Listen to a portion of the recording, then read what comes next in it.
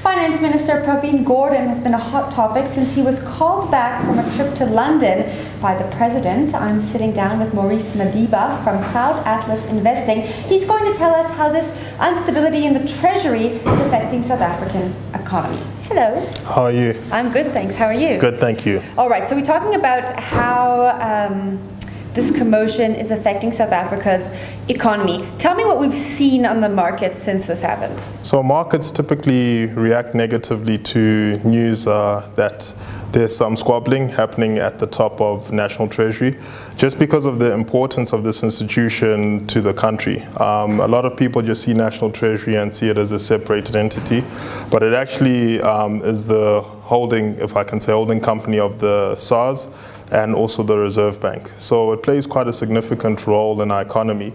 And when people start seeing that at the top there's uncertainty around who's leading this institution, it causes investors to scramble. So you'll always notice if a headline comes out around National Treasury that the Rand automatically weakens. And today, I mean, over the past couple of days, it's weakened significantly from 12 Rand 30, it's now sitting at 13.05.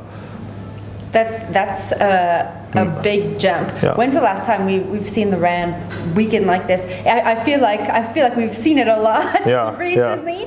Yeah. Tell me about some of the trends we're seeing when it comes to the fluctuation of the Rand. So if you look at the initial time this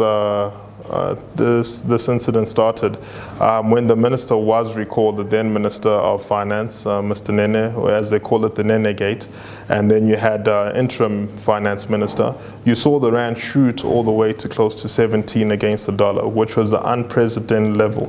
So then what you find is it retracted a little bit throughout the year. But because there was still all of this uncertainty as to why was Treasury, so vulnerable, you saw the Rand maintain levels of 13, 14 Rand, and then it came off those low levels now to come to 12 after things started happening in the US. And then that was good for the Rand up until now, but we've seen a massive spread from 12.30 to about 16.90, which is in the past less than 24 months, which is just unbelievable. You mentioned international investors start to scramble when we see fluctuations like this. Tell me about the message that we're sending to international investors through the politics that are happening within the finance. Yeah. So now, as globalization sort of takes place, you start to see the importance of these government institutions, one being National Treasury. In the United States, it's what they call the US Fed or the Federal Reserve, and how an impact of one statement can affect global markets crazily. Same thing in South Africa. You sort of see whatever happens in National Treasury will affect our domestic currency because South Africa is connected to the rest of the world in quite a meaningful way. So what happens is that, international investors would say the governance here, this is the message that would be sending, that governance here is vulnerable. And that's one thing that investors don't want to really put their money towards. We see it a lot in the rest of Africa. But what we're looking to do is to say the government sends out a clear message when they do these roadshows to say, look, we are not vulnerable. We are a great investment destination.